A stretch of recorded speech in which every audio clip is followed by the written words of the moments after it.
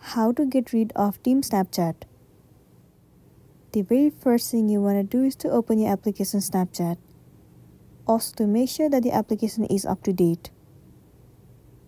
Enter your login credential and make sure you are logged in to a specific account.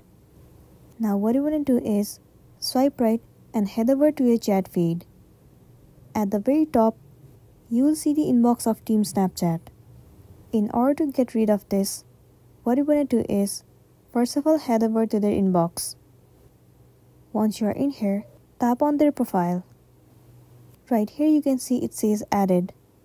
All you want to do is click on it. You have to toggle off this option. It will ask you, are you sure you want to remove Team Snapchat? Simply click on yes.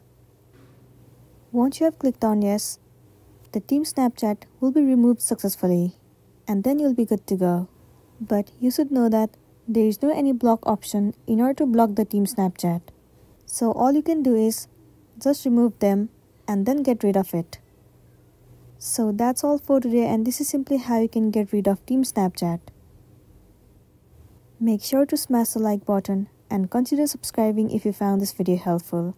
We'll see you in the next one.